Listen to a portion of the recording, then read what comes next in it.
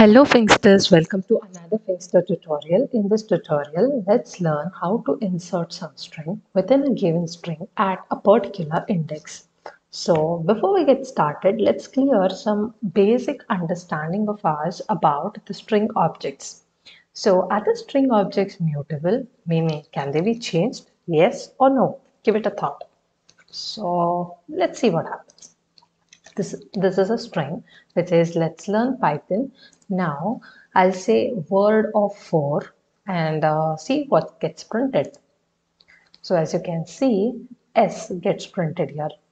Now let's say I'll do some assignment here. Something like word of 4 is equal to M, something like this, and try to run this program. You can see that string object does not support item assignment is what they're telling. Basically, the string objects are immutable. Okay, the objects cannot be modified.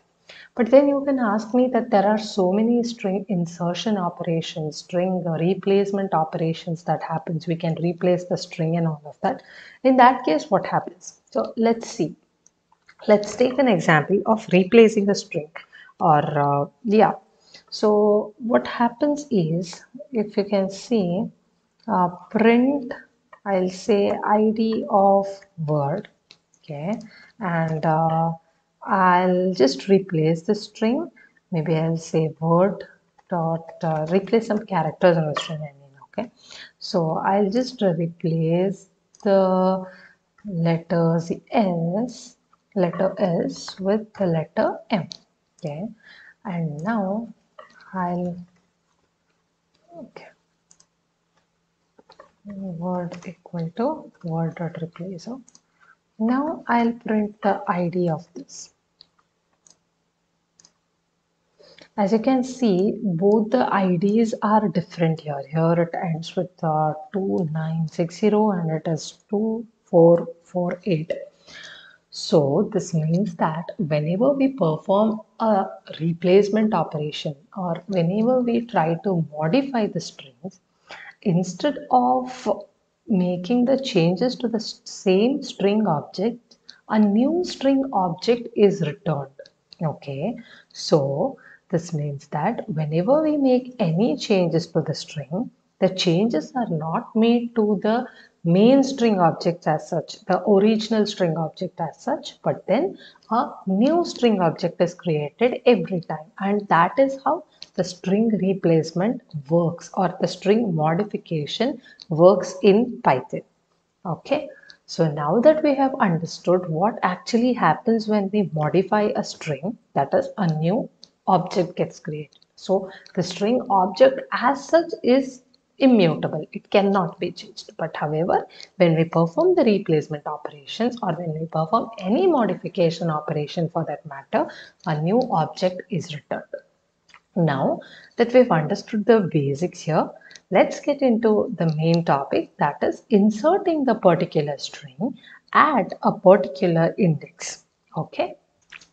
So there are two methods of doing this.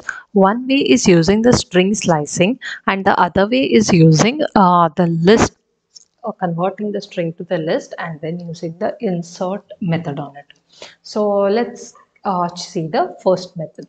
So using string slicing, firstly we'll have to find the index at which the new string has to be inserted. Let's say we want to insert a string here after learn and before programming. So for that, what we do is we find the index of the word programming, and it gives us the index of this place actually, and then we'll insert the particular string at that index using the slicing operator. That is, we'll say word of, it will start from the first index and will go on up to this index. For example, I'll just give print of index here and now run this program. So the index is 12. So That is like from the beginning to the 12th index we print first. So it's like 0, 1, 2, 3, 4, 5, 6, 7, 8, 9, 10, 11, and this is the 12th one which will not be included, right? So it will be till learn space. So we're printing the string till there and then adding Python, the string called Python with a space, and then again we are printing the list from index till the end. So let me uncomment it and run this program. Okay, I'll just print the final word here. This is something that we don't need, so I'm just removing it off. Now you can see that Python gets added here. But while using this method, we'll have to be a little careful. Let's say the word programming doesn't exist. Okay, let's say here it is something like let's learn swimming, and we want to add the same string here. When we run this program, we see that Python gets added here. That's because when nothing is found, like when the word programming is not found, it returns -1. So it is print index. If you can see, this returns -1, and that's why Python gets printed here. So this shouldn't happen. In that case, to avoid it, we can have simple if else block. Even if block would be fine, which says, sorry,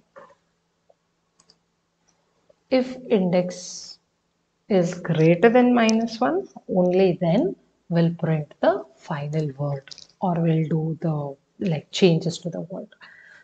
Now, so yeah, just so that this looks fine, we can also have a print statement saying the index word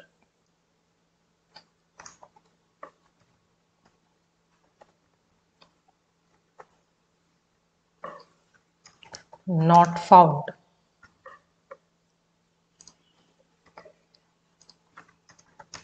In the string.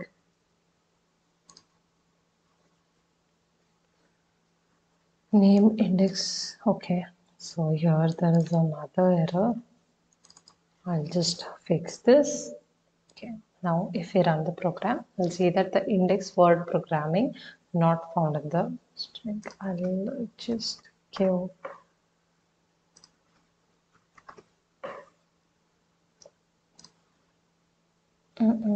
so there is an error. Sorry, this has to be backslash